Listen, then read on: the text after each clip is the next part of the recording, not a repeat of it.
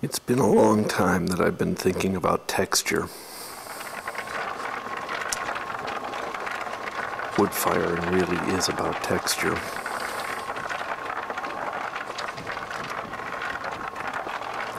There's the obvious kind of texture, the sort of tactile texture, the visual texture. We look at those all the time, we see them. Most of us got into wood firing through stoneware glazes, which really are about those visual kinds of texture.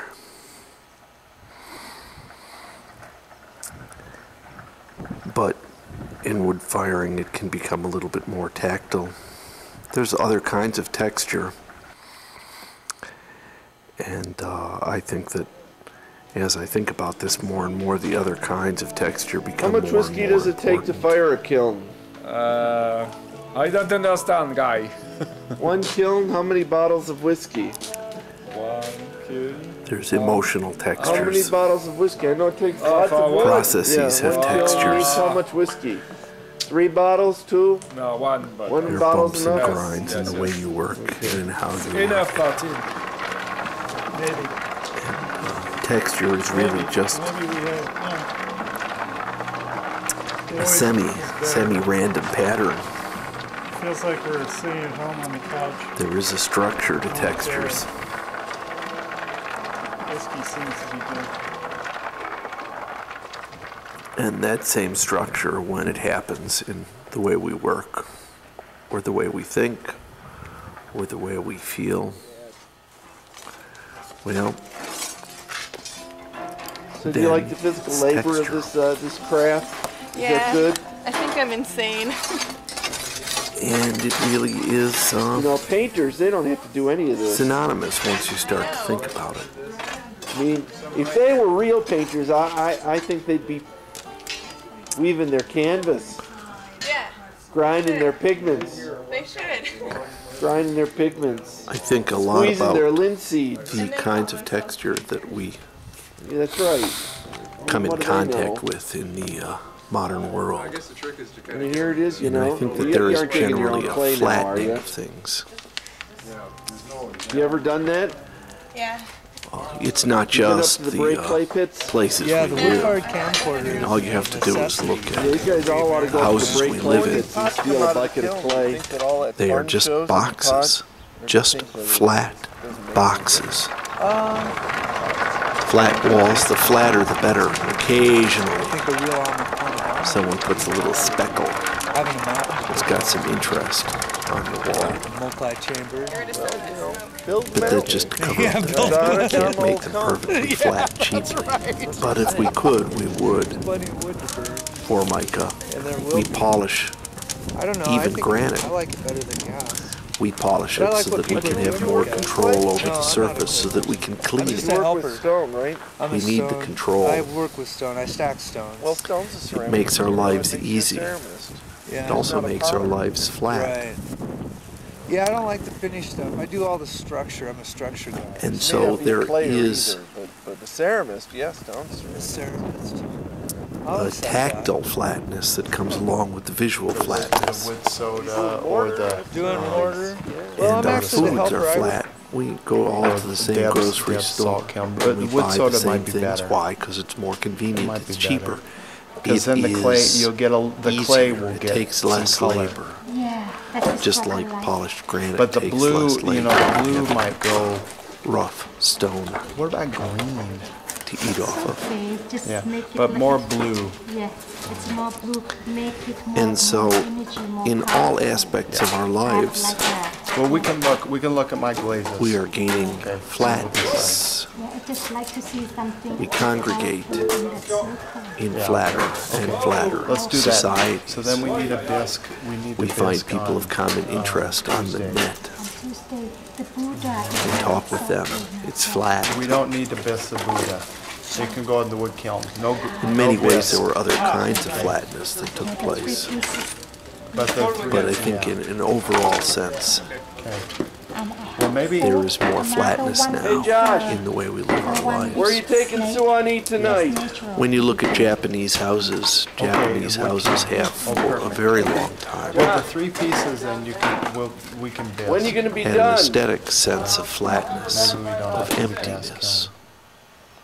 We can just do Sure, that. there were textures and they used Better natural on Tuesday, materials, okay? but things were empty, devoid of objects. And yet they felt the need to have some little icons, Do you want me to fix his hair? some his eyes? little textural For you? objects. Tea bowls, little nooks, tea Oh, is that the gardens, school? tea houses, Oh. little places, It's not yours anymore. sort of some exciters, things that would texturalize the emptiness. And I think in some ways, Exactly. this is what The wood pots and wood you know, firing the ones where they're really discolored, where it starts And to that whole destroy the surface does for preparation. I think those society, are the the ones they function don't it like so serves, much, because I know is they a work really hard to texturalizer. avoid that. So. of an otherwise flat and textureless state that we find ourselves in.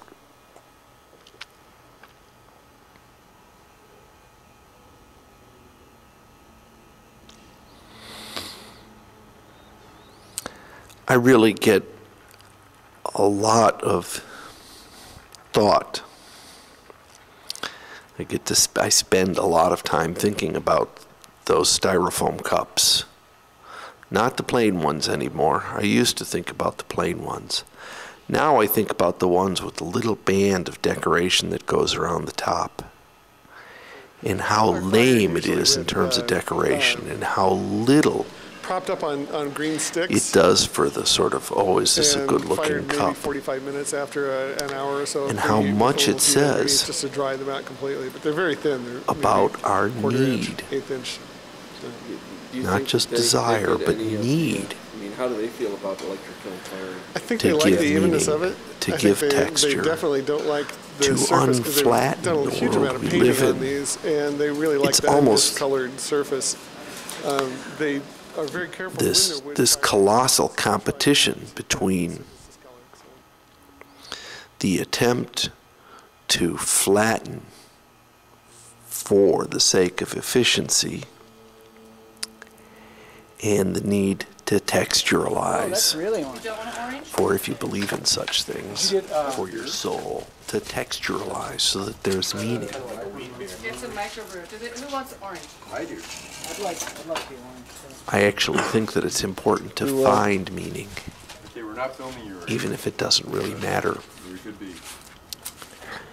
I think filming it's the the beer. only way we survive, the only way we Is beer an important part of wood firing? truly are able to entertain Put orange ourselves. in that orange beer? They've done research on that, and they found Is out to that find the more meaning. beer flows, the better the firing. Even when the meaning doesn't matter.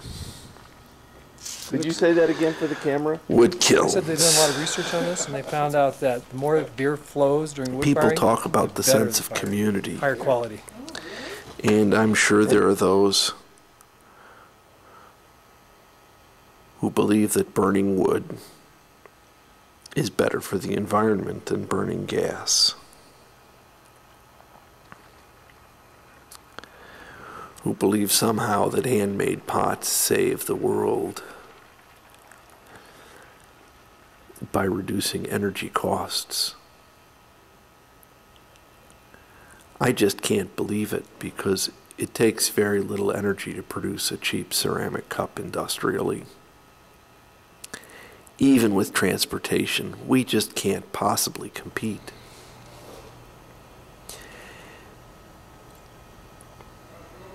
But wood-firing pots and having people buy wood-fired pots may, in fact, provide educational value. It's always a fallacy to think of that does eventually save So how do you energy. feel about all this control you have over There other never people's really work is in one. this process? I mean, One you're loading anything. this kiln, you're gonna One fire it. reason. I feel like I have control over it, Reasons but at the same don't come time, in like, ones. Nothing normally does I'm out really. here by myself. Like, Maybe. And it certainly is not true with wood. The reasoning behind firing a train kiln It's a trade-off. at least appears to be controlled by surface. People want a particular surface. They don't really need or want that 7-day period of firing. They think, at least. If you don't like midnight, you shouldn't be firing with wood. In the sort of traditional 7-day Anagama firing, Sticking on somebody else. people must in some ways need or want that 7-day period. And that points to philosophy.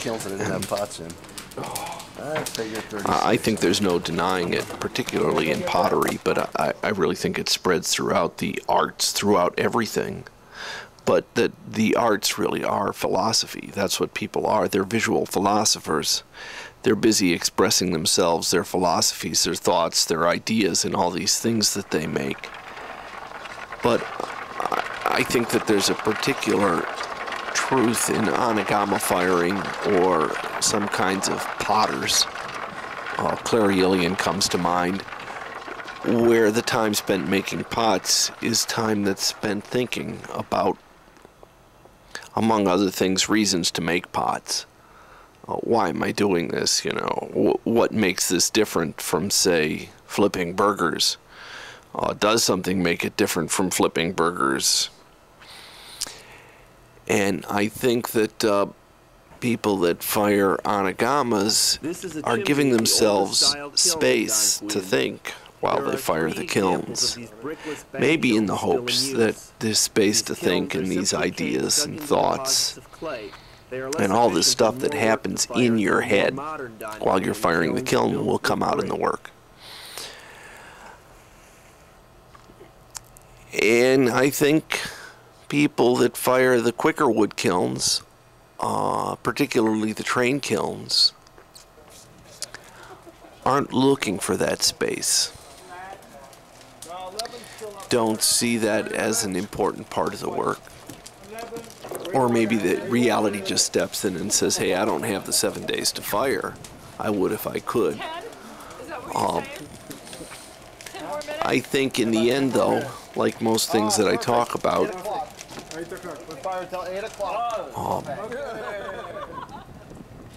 we're all philosophers, and all art is just a recording of philosophy. And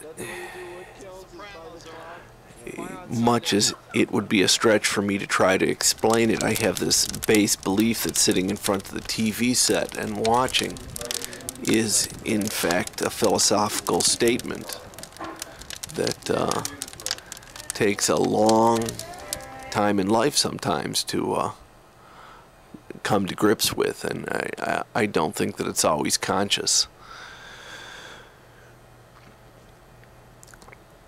But I think that the motivations for the different kinds of wood firing are so diverse that it's very difficult to grab onto them. It's certainly true that a lot of people went to wood firing to save money on gas. And there are lots of ways to save money. I mean, Dave Shaner saved money by making his own bricks once. And quickly learned that that was no real way to save money. And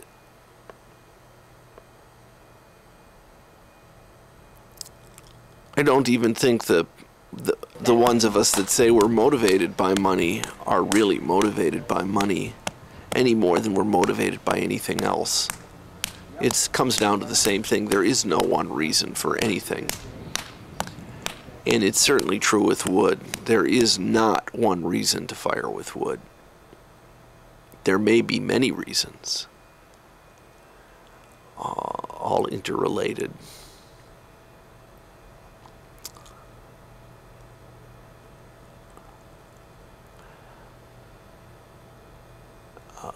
We talk about it all the time, but I don't think we really have a clue yet in our society as to how tied ceramics is to the East. I think even in Europe, even before they knew much about the East, I think that the philosophical connections involved with making ceramics and firing them in kilns and accepting that your control is going to be imperfect.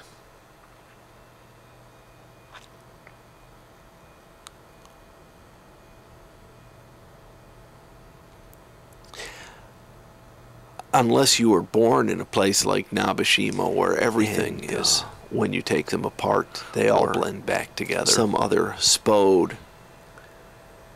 Even in Spode. I mean, look at Mark Hewitt. I just don't think that you can be a potter without the whole idea about a video, about wood firing. There has to be some level of going with the flow. But I don't think that you can be a crocheter without that. Or there's a computer programmer or anything else. It is, as Laurie Anderson says, like sooner or later about architecture, all ideas turn to mush.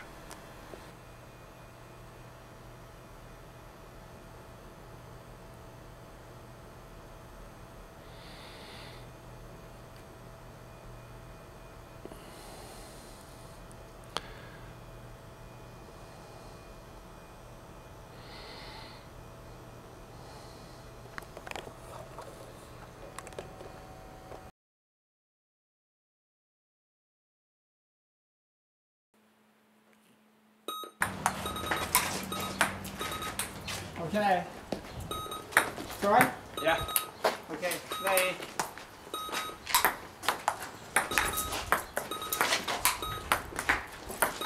Shit, man.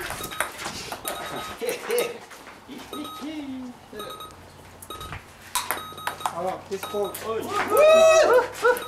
You cracked? Cracked. That's it. Looks like. That one.